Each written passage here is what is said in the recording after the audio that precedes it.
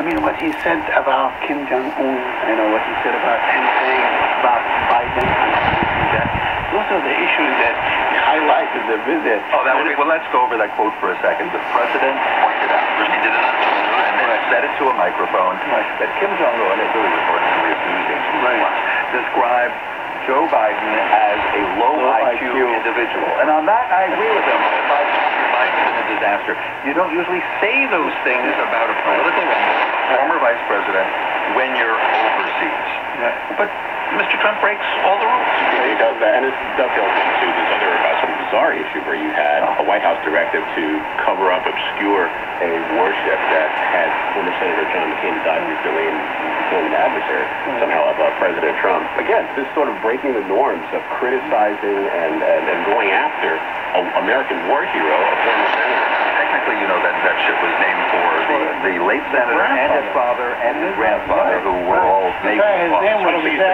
But either way, but the president later did not apologize and say it was a bad idea. He said, I had nothing to do with it. I wouldn't have ordered that. But whoever thought of that idea to cover McCain's name while I visit the base in Japan, he meant well. He was well-intentioned. So it didn't bother Donald Trump as an idea. It is a scandal. It's a bigger scandal than our reactions suggest, I think. I mean, you're talking about a U.S. ship in foreign waters, it's right there. You want to cover the name of the ship, that's the flag that it's flying. This ship has been involved, in it has sailors, they made them, take out the people that are wearing McCain on their hat. But Trump said when it comes to McCain, I'm not a fan. He's not a fan. But the incident itself is really scandalous. It is. We have just about 1 minute here, and I just wanted to go over very quickly. There was an announcement from the White House that the U.S.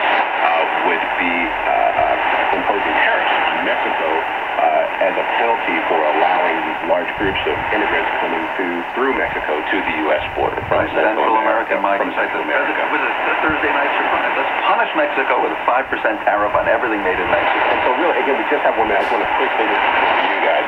When we look at China trade policy, we have tariffs, we have Mexico tariffs. It seems to be the one cudgel that the administration is willing to wield.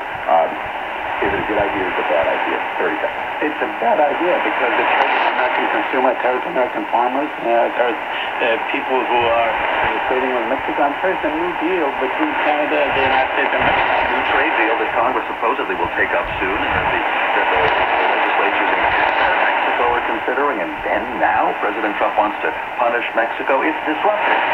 Two things to say. The president has described himself as a tariffs man. He doesn't apologize. And he describes himself as a disruptor. And that's what we see every week right here in the studio.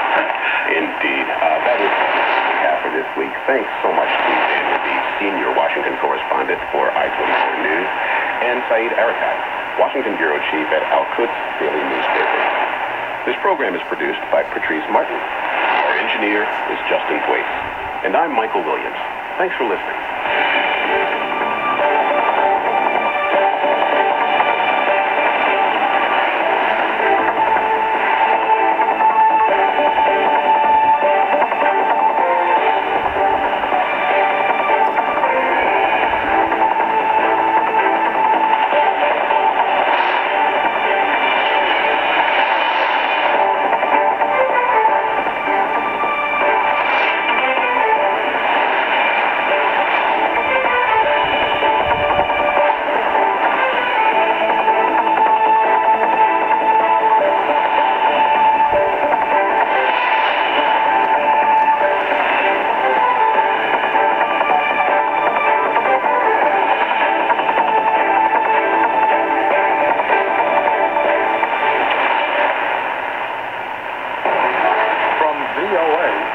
Conference USA.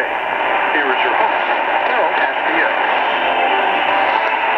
Welcome to Press Conference USA on the Voice of America. Our special guest on this edition of the program is Ambassador Stan Brownback.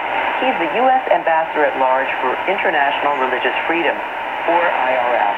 And we're coming to you from his office at the U.S. Department of State here in Washington. In 1998, Congress overwhelmingly passed the International Religious Freedom that affirmed the importance of promoting international religious freedom as a key aspect of America's foreign policy. This law also created the position of IRF Ambassador at Large to lead the U.S. government's efforts, as well as an IRF office. The office monitors religious persecution and discrimination worldwide, recommends and implements policies in respective regions or countries, and develops programs to promote religious freedom. The Office of International Religious Freedom also publishes an annual report which describes the status of religious freedom in every country. It covers government policies violating religious beliefs and practices of groups, religious denominations and individuals, and U.S. policies to promote religious freedom around the world. The office also identifies countries of particular concern. These are nations guilty of particularly severe violations of religious freedom. On this edition of the program, we'll talk with Sam Brownback, who was appointed as Ambassador at Large for International Religious Freedom in February 2018, about the state of religious freedom, or lack thereof, around the world. Sam Brownback has a long and distinguished career in public service. Most recently, he was governor of the state of Kansas from 2011 to 2018. Previously, he served for 15 years as a U.S. Senator. While a member of the Senate, he worked actively on the issue of religious freedom in multiple countries and was a key sponsor of the International Religious Freedom Act of 1998. Ambassador Brownback, welcome to the program. Thank you. Pleasure to join you. Well, thanks for hosting us right here at the State Department. Let's talk about the primary mission of the International Religious Freedom Office. Well, the primary focus of it is to bring religious freedom to everybody, everywhere, all the time. We don't pick a faith or people with lack of faith. We just say this is a fundamental right. We believe it's a God-given right that no government has the right to interfere with, that government should protect this right and not interfere with it. And that's the primary focus. The office was created roughly 20 years ago by Congress. I'm the 5th ambassador to serve in it, but this administration, this is a key topic. So it's gotten elevated a lot more. And we also think that if we can get this one right, you're going to have less terrorism, more economic growth, and your other basic human rights will flourish as well. This is really a foundational and a key thing for countries to get right. And how does your background, very extensive background, you were a senator, a member of Congress, a governor, how did it prepare you for this work? Almost perfectly, honestly. I was one of the original sponsors of the first bill. When I first went into the Senate, I started doing religious freedom advocacy work for individuals. I was a staff member the entire time I was in the Senate, but that was their job, was to advocate for people that were persecuted around the world. And you found yourself dealing with just the worst situations, but that if you could give a person a name instead of a number in some foreign jail that's languishing, usually they were a religious minority, you could often keep them alive. You could sometimes get them free, and sometimes they would be out and immigrate to Europe or the United States. I run into some of them now as religious freedom advocates, or people that I helped get out of jail in other countries. But they have such a heart for it because it happened to them. And they know others that it's happening to, and they feel it's wrong, and that they ought to help them out. Can you give us some examples of these people? Well, there's a gentleman here, I don't want to put his name out on this, but he was in jail in China, is out now, and is one of the lead religious freedom advocates here in Washington on what's taking place in China today. He experienced it himself personally. He has a passion for it, and he's now out trying to help other people have the same experience that he did of being sent to jail, left in jail, forgotten until somebody advocates for him. He wants people not to go to jail in the first place just for exercising their religious freedom. I do want to get to China later in the program because of the discrimination against Christians and also Muslims.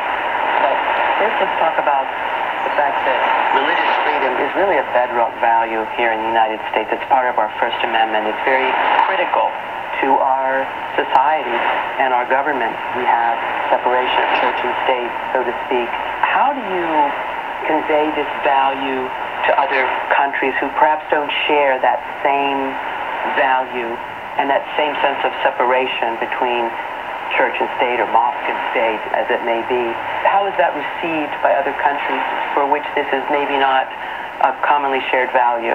You know, most nations guarantee religious freedom. In their constitution, most nations have signed on to the UN Charter of Human Rights that guaranteed religious freedom, the freedom to pick a religion, not to have a religion, to convert, to practice the faith peacefully any way that you choose.